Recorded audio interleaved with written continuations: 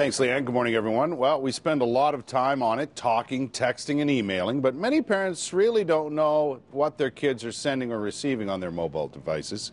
Sexting is becoming a bigger concern in schools right across the city. With more on this, here's reporter Melissa Lamb. Melissa. Well, Kurt, almost everyone has one of these mobile devices nowadays, but one growing concern is that kids often send or receive things without thinking twice about it, and the consequences can be damaging on their mental health. Now, Ottawa police have teamed up with the school board and are hoping that through raising awareness, they can help minimize the problem. Sexting is the sending or receiving of sexual messages or pictures on a mobile device. It affects about 50% of youth who have admitted to receiving a sexually suggestive message. Now, the problem has been a growing concern in schools. It can be damaging on kids' health. There is a internal mental health concern. There is that feeling of becoming depressed, of being bullied because of information that's put out there or information that's being said about you. And as well, what we have found with people who have approached our school resource officers is the concern about their reputation once they have inadvertently or mistakenly or in a moment lapse of judgment had put something out there that they can't get back.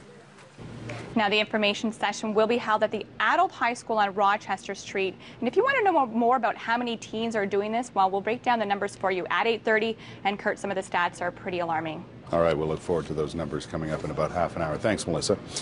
A new bill aimed at helping police and CSIS fight cybercrime is raising questions about privacy online.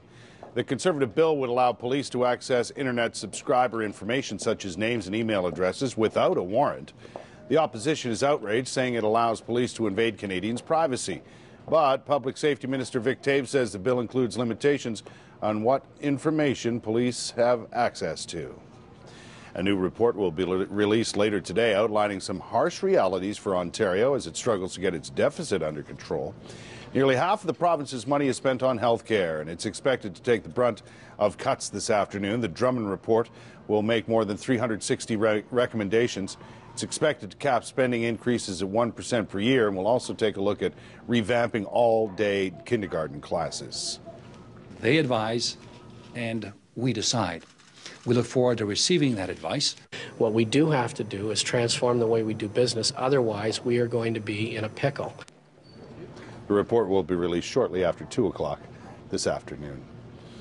There are more troubles on the horizon for Air Canada. Pilots threatening to hit the picket lines now. 97% of pilots voted in support of a strike, but they won't walk off the job anytime soon. The union says there will be no strike while mediated talks continue. One of the biggest concerns is Air Canada's plan to set up a low-cost carrier and pay those pilots less than those flying for the main airline. Iran is taking action against the European Union after they laid sanctions against that country's oil. Iran has now cut off oil exports to the Netherlands, Spain, Italy, France, Greece, and Portugal. Also word this morning that Iran has started loading fuel rods into a nuclear reactor in Tehran. That's in defiance of increasing sanctions from Western countries. In Syria, a massive fire burning in the city of Homs today after an oil pipeline was hit by shelling between the government and activists. The city has endured most of the violence since a civil uprising last March. The United Nations says more than 5,400 people have been killed in the violence.